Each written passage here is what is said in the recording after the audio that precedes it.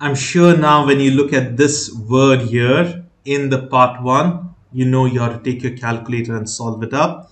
Absolutely, you can solve all these problems again using your calculator.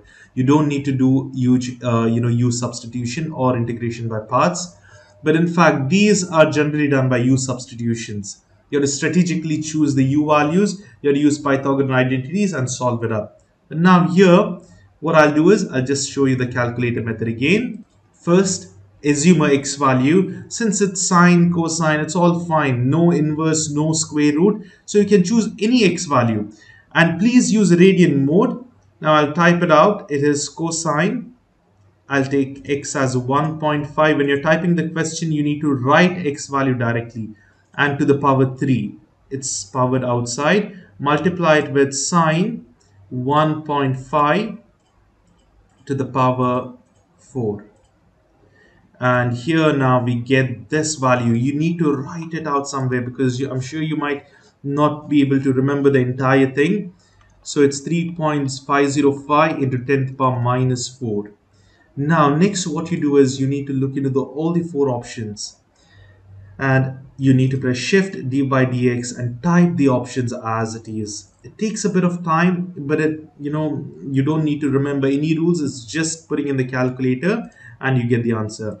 So here you need to put a variable as it is as x. Don't substitute 1.5. 1.5 substituted outside here, not inside the d by dx. Okay. Now this must be powered up to 5. And over here you have option divided by 5 itself, minus over here you have sine x, close the bracket, and then power it up to 7 divided by 7. That's it. We don't put plus c, and let's compare, and this matches. If you had a simple change, now I'm sure one of the option might be plus. Let's try plus, and over here the answer is different.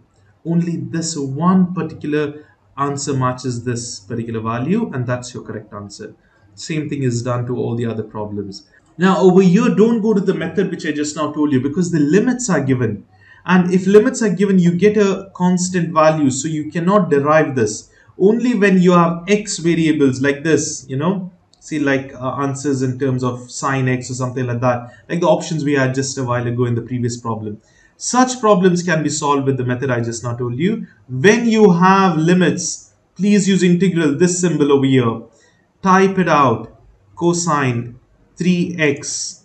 Now x as variable, then cube it up because it's power 3. Multiply it with sine 3x, that is alpha x, close the bracket, and to the power again 3. And then over here, you just press pi divided by 4, and up above is pi by 3. Shift pi divided by 3 and press equal to, the answer is negative 1 by 72. Now sometimes you might get it as a fraction, decimal. You won't get it like this as fractions. No worries, write this answer down. It's 0.1338. Try pressing SD. If it shows you, then that's correct.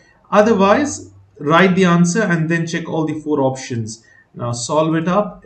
1 divided by 72 will be the same answer. Obviously, it will be same because we did SD for that. So this is how we can do it. So that's how we solve these problems. Definite integrals are very easy to solve. And that's how easily you can solve all these type of problems. And that's the end of question 13.